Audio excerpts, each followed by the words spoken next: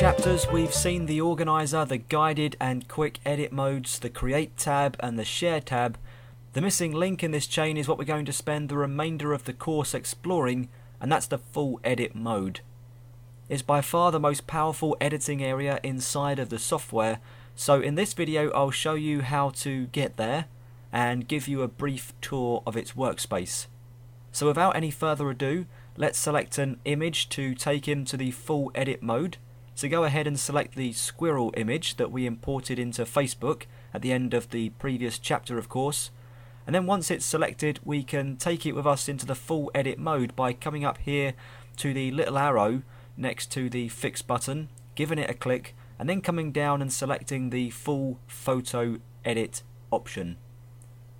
As you can now see, the full editor loads up on screen like so, and just to make sure we're working with the same screen from the get-go, I want you to come up to the top of the editor with me and click this Reset Panels button to restore the workspace to how it was the very first time we opened it up, and ensuring that me and you are seeing the exact same thing in front of us.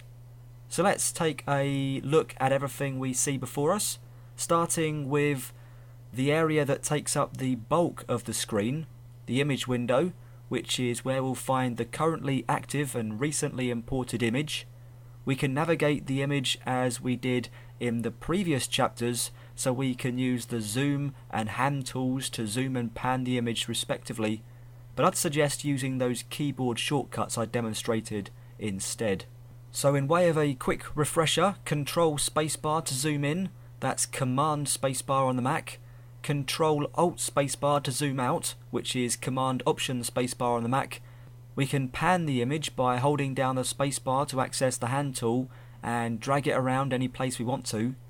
Notice we still have the history option up here in the top bar, and we can either undo or redo steps in our image by using those controls.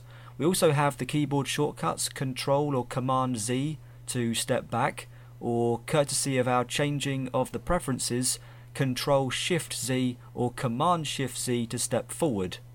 Underneath that top bar we have the familiar menu items, so let me briefly explain and show you what they're all about. The file menu deals with all the technical aspects of the operation, such as opening and closing and saving files. The edit menu mostly deals with whole image edits, such as the copy and paste commands. The image menu lets us alter and amend the image as a whole. The enhance menu lets us add general enhancements, such as making lighting and color modifications to our whole image or the selection that's active inside the image. The layer options contain all of our controls for creating and amending layers found in the layers panel. Select deals exclusively with selection outlines that we create using tools such as the lasso and the magic wand. Filter contains a jumble of different effects we can add to the image. View can help us to alter the view of the image inside the image window. And then window contains the different windows or panels, as they're called, that are available to us. And then finally the help menu contains the many different ways to get help whilst we're using the software. My intentions are that you won't be needing that one, of course. Over on the left side of the screen we have the toolbox, which contains the various tools we can use inside the full edit mode. So we've got things like the move tool at the top right, coming down to the other tools like the type tool and the paint bucket tool. One thing to know about selecting a tool is if I go ahead and activate the move tool, notice how the options in this area just up above the toolbox, called the options bar, change with what tool we've got active, or depending on what tool we've got active, as it turns out. Well, the options bar is, of course, as you can see, context sensitive, meaning that the options will change and relate to whatever tool we have active in the toolbox at that time. So when you have a tool active and it's not working exactly as you want it to, start your troubleshooting off by checking the options bar. 9 times out of 10 you'll be able to fix the problem there. Okay, moving on, below all of these we have 2 color swatches, better known as the foreground and background swatches. We'll be seeing these throughout the series, but if we do want to change the colour of either one of them, we can just go ahead and click it like so, and that will bring up the color picker where we get to choose the color we want from either these numerical values or on the color grid itself. We'll be looking at this command in more detail, as I said, in a few videos time, so for now we'll hit cancel to return to the editor. Down at the bottom we have our project bin where we store the currently open images, and in this case we have one, but should we have more they would be found down here. Finally, on the right we have our various panels that, much like the quick edit mode, help us to improve the various images we're working with by adding more functionality to what we're doing.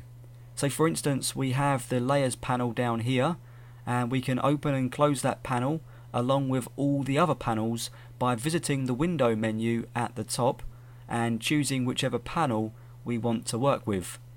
We can also move any of the panels around. They're not fixed like they were in the previous workspaces we've used, so go ahead and drag the layers panel out onto the image, and we can place it back in the panel cluster by dragging back to where we want it.